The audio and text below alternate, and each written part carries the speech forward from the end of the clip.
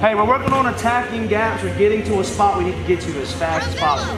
All right? So Raina's gonna pound the ball with her left hand. All right? I'm gonna toss the tennis ball in front of Raina.